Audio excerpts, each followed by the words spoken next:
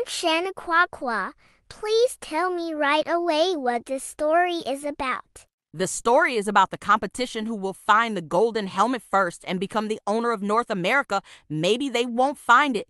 Maybe the evil ugly dog and rat will find it first and make everyone their slaves. You will have to listen to the story to the end to find out. Are you ready for adventure? Yes, I am. Donald Duck in the Golden Helmet. Donald is assistant guard in the museum at Duckburg.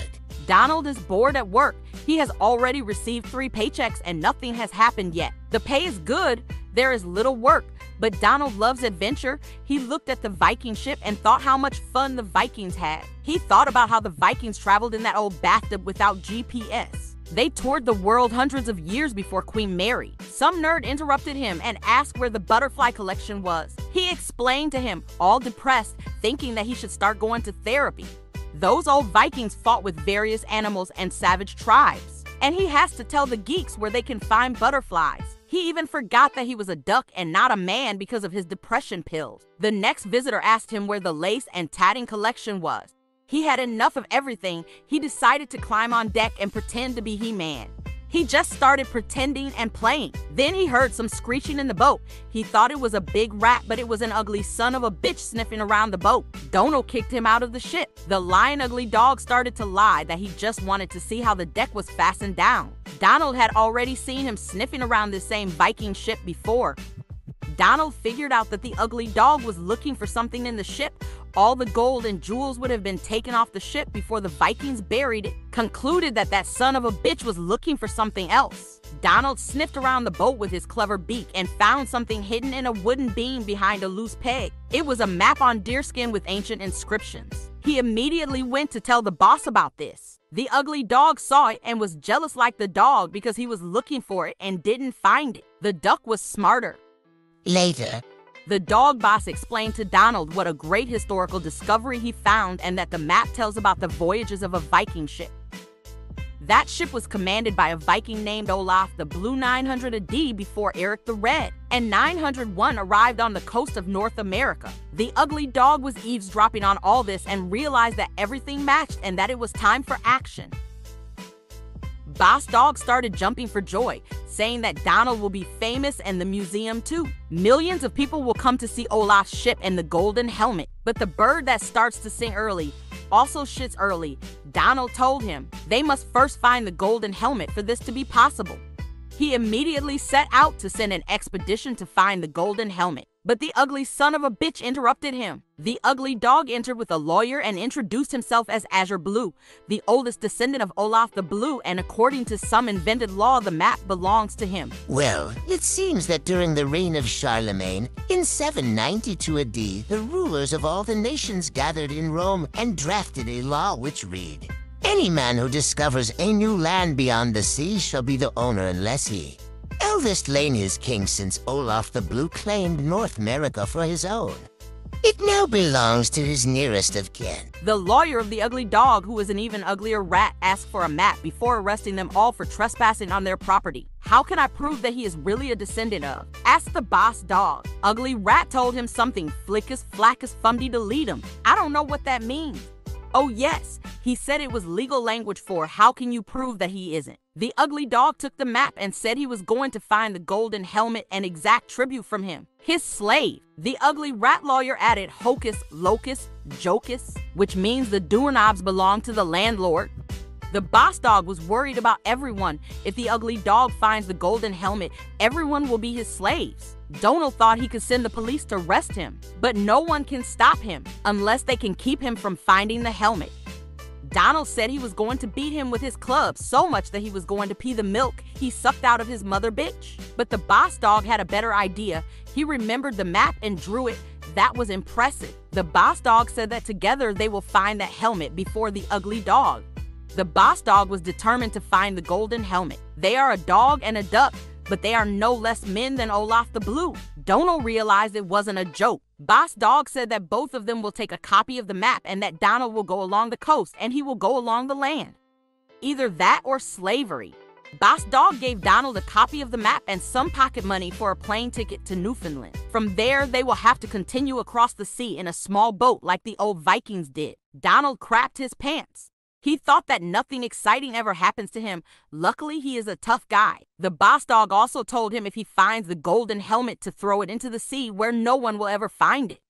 Donald ran home all excited. What will the kids think when he tells them what's cooking? From the door, he told them to start packing to go to Labrador. Nothing was clear to the children. Donald didn't have the nerve to explain to them. The kids didn't know what a Labrador was. They think it's a movie. Donald, the crazy nervous duck, started banging his head against the wall because he didn't know that his children were so uneducated. But then he realized that they live in the United States of America. That evening, Donald gave his kids geography books on the plane to learn where they are actually going and said they will be little Viking ducks. and so begins the race for the golden helmet. Race that will decide the fate of the people of North America. By morning, Donald has gotten into the spirit of things. Adventure lies ahead. Rip-snorting fun like the Vikings had it. No more old moldy, smelly museum. From now on, the terror of the North Sea. Let the weaklings study butterflies and tatting. The children saw through the window that they had arrived in Newfoundland. They soon discovered that the ugly dog had arrived before them and that he was fast. Newfoundland dogs have already barked about how the ugly dog will become the owner of North America. The newspapers have already written about it. He wanted everyone to know about it. He took a gang of newsmen with him. There was even a warship to protect him while he was looking for a helmet. Donald and the kids rent a boat, but it is many hours before they sail off on the trail of Ugly Dog. By now, the ugly dog was already hundreds of miles ahead of them, and with his ship and good crew, every moment he was getting further and further. Donald was sure of himself that it is not speed that will decide the victory of this race, but ruggedness. Northward they go. Icebergs loom into view.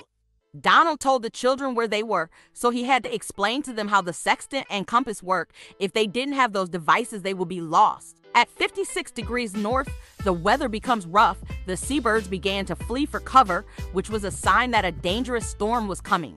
The little ducks tried to persuade Donald to stop during the storm, but Donald saw the storm as an opportunity to overtake the ugly dog. He wanted to go through everything like the Vikings did. The little ducks wanted Uncle Donald to forget, at least for a moment, that he was a rugged type. Far ahead, the ships of Ugly Dog are taking a beating. The warship could not go with the storm. The ugly dog gave the order to continue without them. He is not only ugly, but also mad. Recklessly, Ugly Dog drives his ship between the bergs. It's too risky, the ship's captain told him. But the ugly dog was determined in his purpose and took out his gun, saying that he would own North America and that he would be the first to find the golden helmet. Then the ugly rat started talking nonsense. I hate this stinking rat. I hope he doesn't make it to the end of the comic. The ship crashed on the rocks. Captain Dog barked at the ugly dog because they were wrecked because of his stupidity. A few hours later, the storm stopped. Donald and the little ducks reached the ugly dog and saw that his crew was leaving in lifeboats to the south. The little ducks started celebrating. The ugly dog will not reach the golden helmet before us. To Donald, it looked like they were the sure winners, but several miles from them, an ugly dog and an even uglier rat were rowing on in a lifeboat without a sextant or a compass. That night fog closes in. The pea soup kind. The little ducks thought of stopping until the fog cleared, but Donald decided to continue and said that he could orient himself with the help of a compass. The little ducks remembered that you can see icebergs with your ears if you listen to the echo. They started yelling. Miles later, Donald and crew were in the fog trying to find their way around using the echo, but there were no more icebergs around them. An ugly dog heard them from a distance, approached them, and stole their boat. They stayed in the lifeboat with nothing. next morning, The little ducks were confused and Donald was angry. They wanted to give up, but Donald ordered them to row. One little smart duck started thinking that they needed a sail, and the other not so smart one said if they had wings, they could fly and pull. oh my God! These are disabled ducks. They really can't fly. The ducks try to row, but they lack the brawn. Donald realized that he has no chance because he is not as strong as a horse or as capable as a duck, and that his only hope is if the boss dog arrives before the ugly dog at the headland. But the helicopter from Boss Dog broke down. The engines burned out, and the pilot said it would take 3 days to fix it. Yes, I forgot to say. But the curator has been having troubles too.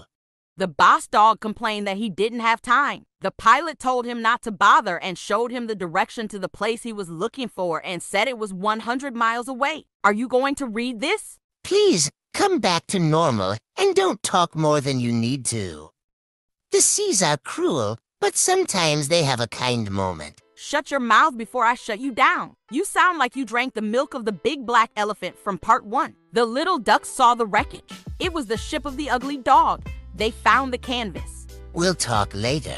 The wreckage is a priceless find.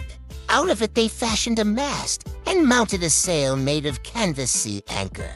The wind blew into their sails and they followed the sun as long as it could be seen, and then like true Vikings they continued northward following the North Star. Donald had to check the map to see how far north they had to travel. Donald saw that they needed 2 more days in this slow tub to get there.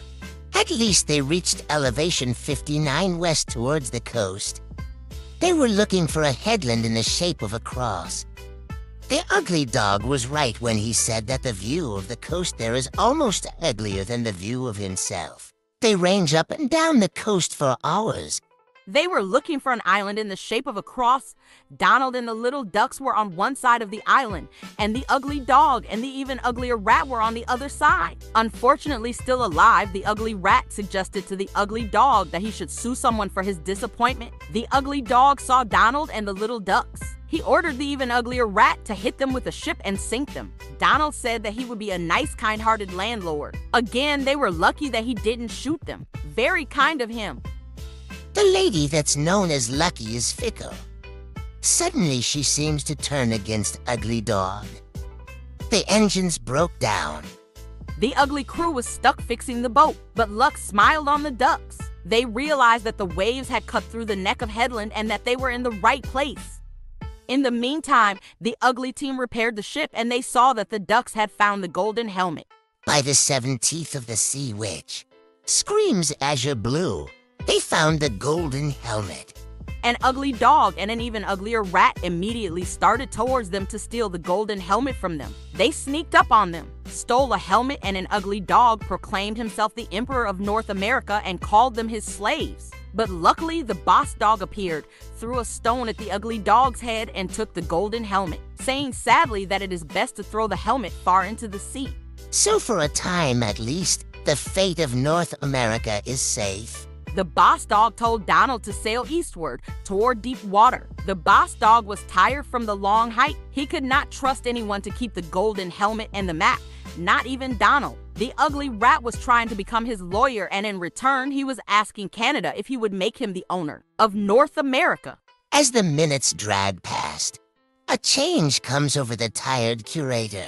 Suddenly, the ugly rat managed to brainwash the boss dog. Boss dog has decided that he wants to own North America. He wanted to manage the country in favor of the museum and that everyone must visit the museum twice a day. They will make parties in the museum and museums at every corner. The strain of that 100-mile hike takes its toll. Donald quickly took the golden helmet. He wanted to throw it into the sea, but he couldn't. And he wanted to become the king of North America. He wanted to leave everything to the people as they have now. He just wanted to charge them for the air. Donald will put a meter on everyone's chest and it will cost them every breath. The little ducks were mad at Donald because he turned out to be a dirty snake. Old Olaf's helmet must carry an evil charm, for Donald has certainly become as mean as the Vikings of old. Donald was worried that the others would try to steal the golden helmet from him. He said they had to get rid of them. The ugly rat suggested throwing them out on the iceberg, which they did. The little duck thought they were doomed, but there's no giving up. Uncle Donald needs to get to the land first. The little duck stole Uncle Donald's compass. It will hardly be possible to find land without a compass. Others are worried whether anyone will be able to rescue them. Things are in a fine mess. Donald is lost in the Northern Ocean. The kids and the curator and Azure drift helplessly in the mist on an iceberg. Donald and the ugly rat were lost. They couldn't see the sun from the clouds to orient themselves. And the weather forecast said the sky would be overcast for days. The kids have a talk. The little ducks learned at school that icebergs move to the south and that the wind blows from the north. They found some axes and got the idea to shape the iceberg into a ship so that the iceberg would go even faster. That night, the ugly rat said that he thought they were sailing in circles and that they should turn off the engines and save gas. But Donald thought he saw the light. They continued and hit the shore. What was shining were the eyes of the polar bear, which was chasing them on the mast. Donald asked the ugly rat what to do. He replied that he should ask the bear because he is now the captain of the ship. In the morning, when the bear saw the ugly rat, he went to vomit everything he had eaten the night before. Donald and the rat ran out of food. Donald said he would give California and his birth mother for a hamburger. Donald was frustrated that the owner of North America could be starving. After a few more days, Donald realized that he had no right to Olaf's helmet and that he wanted to get something for nothing. The ugly rat said that it was legal, but Donald concluded that it was wrong. And he saw Olaf's Viking ship coming for revenge. They were little ducks on a ship-shaped iceberg. Donald was happy to see them, but the ugly rat said that he can still be king. He just has to take away their compass and food. But he didn't want to. The ugly rat got angry and decided that he would be the owner of North America. But a small duck hit him in the head with a fish. The rat fell into the sea together with the golden helmet and the map. Oh yes, I hope this ugly rat will not emerge from the sea again. Me too, but it's not over yet. One little duck sadly watched the helmet sink and regretted that no one would be the owner of North America. The other duck said that it should be like that and kicked him in the ass. So once more, Donald is a guard in a museum. Donald thought how that rugged life had its points, but the customer interrupted him and asked where he could find embroidered lampshades. He started to explain to him where to find it, but then he too became interested in embroidered lampshades. And they went together towards the lampshade. The end. Everything is good when there are no rats.